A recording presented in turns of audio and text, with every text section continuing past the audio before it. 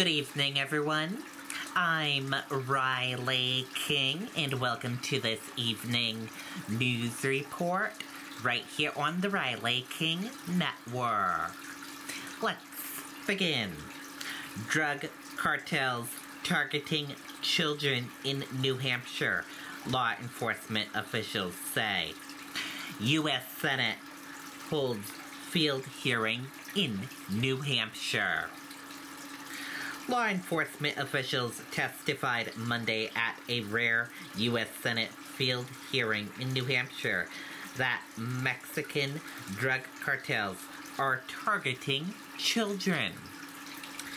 Officials said the flow of deadly, addictive drugs into New Hampshire continues to pose a challenge.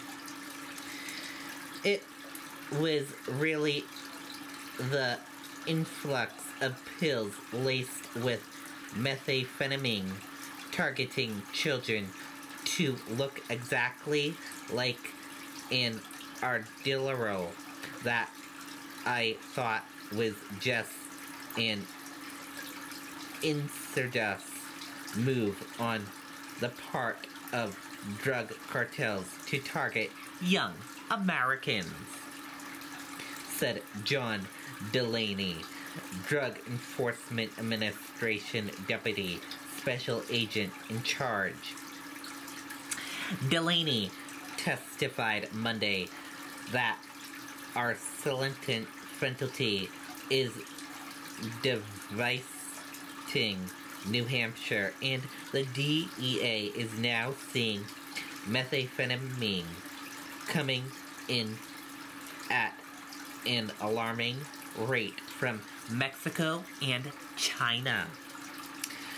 The ruthless of these cartels combined with the callous greed is destroying families and communities, resulting in an increase in violence and crime here in the Granite State and across the country, he said. Elected and law enforcement officials said the old model of incarceration and confinement is not the way out of this modern drug war. They said a critical component now is reducing demand, and U.S. Rep. Annie Custer, a Democrat of New Hampshire, said that starts with access to treatment. The Medicaid inmate exclusion is a draconian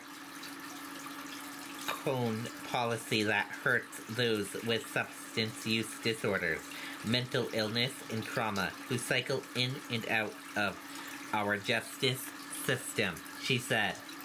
The race for funding to keep up with the agility of drug cartels that are not bound by rules or budgets is an ongoing struggle, said U.S. Senator Maggie Hassan, a Democrat from New Hampshire. We just have to keep at this with everything we've got, Hassan said. You all are on the front lines, and so are the men and women that you lead, and we are very grateful to all of you. The law enforcement officials said more funding is needed for field testing equipment and personnel, along with continued congressional support. And that does it for this evening news report right here on the Riley King Network. Thank you for watching and have a great evening. Good night and goodbye.